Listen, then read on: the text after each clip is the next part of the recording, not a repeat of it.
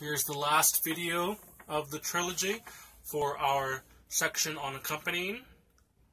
We are now at page 19. We're learning Cradle Song. This is written by Franz Shubert, who was a late classical composer, and he knew Beethoven. Or, he knew of Beethoven. I don't know if they ever met in real life. So, for this one, we are now in 4/4 time. And this is a very nice accompaniment. It does include accidentals. Once again, accidentals means notes with either a flat or a sharp written in front of it.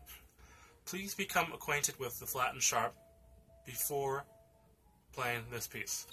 So let's go ahead and clap and count the rhythm in our lap. It's pretty simple. Here we go. 1, 2, 3, 4. 1, 2, 3, 4. 1, 2, 3, 4. 1, 2, 3, 4. 1, 2, 3, 4.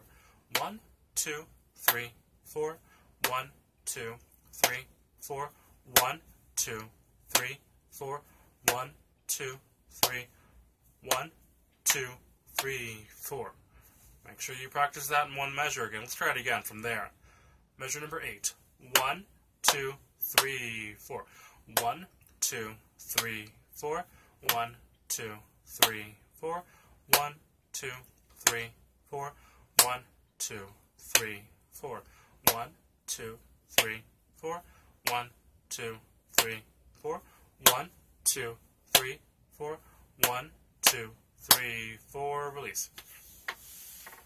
Okay, so our chords, once again, are pretty simple. Our left hand consists of these two notes here.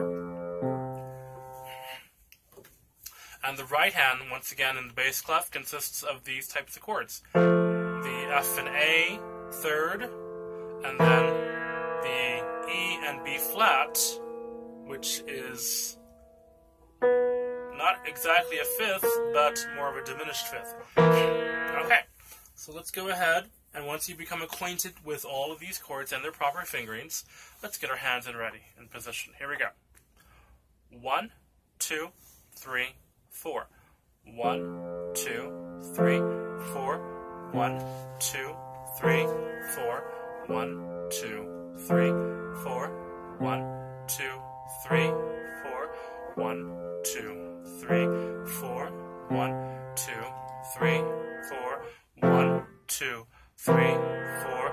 1, 2, 3, 4. 1, 2, 3, 4. 1, 2, 3, 4. 1, 2, 3, 4. 1, 2, 3, 4. 1, 2, 3, 4. 1, 2, 3, 4. 1, 2, 3, 4. 1, 2, 3, 4. Release. Alrighty then. Now it's time to play with the metronome. Let's try it again at 70 beats per minute. 1, 2, 3, 4.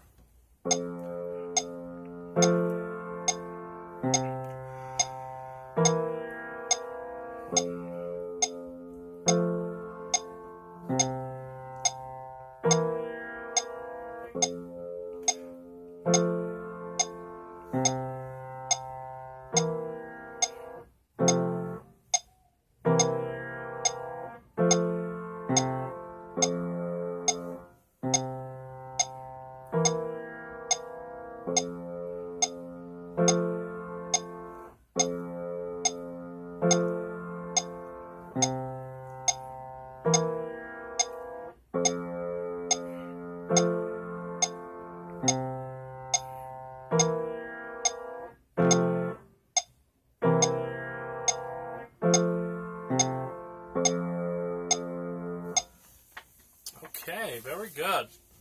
So we've played through with our counting and then with the metronome.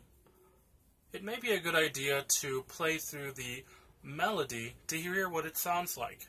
Maybe you want to play through it with the accompaniment or with the metronome.